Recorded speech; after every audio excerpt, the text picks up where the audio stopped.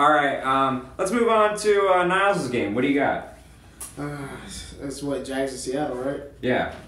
Jalen Ramsey had an interview the other day. They were asking him all these questions, and they kept asking him questions about the Seahawks, and they talked about how the Seahawks were Super Bowl contenders last year. And great quote. He said, "Man, we were sorry last year, but we good this year, so that don't matter no more."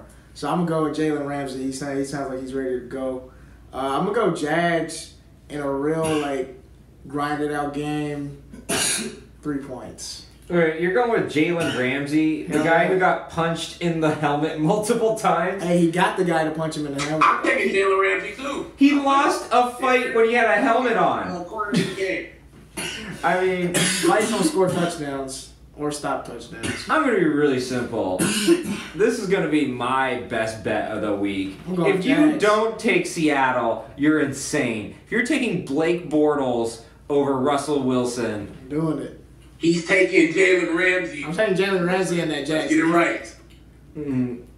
no, you're taking Blake Bortles. I don't care. Guess what? You're trying to take Jalen Ramsey. Blake Bortles comes with that. Okay. You try to avoid that. Everyone loves to talk with the Jags. Guess what? Blake Bortles is still part of the Jags. And he's still the most important part, and he's going to fuck it up at some point.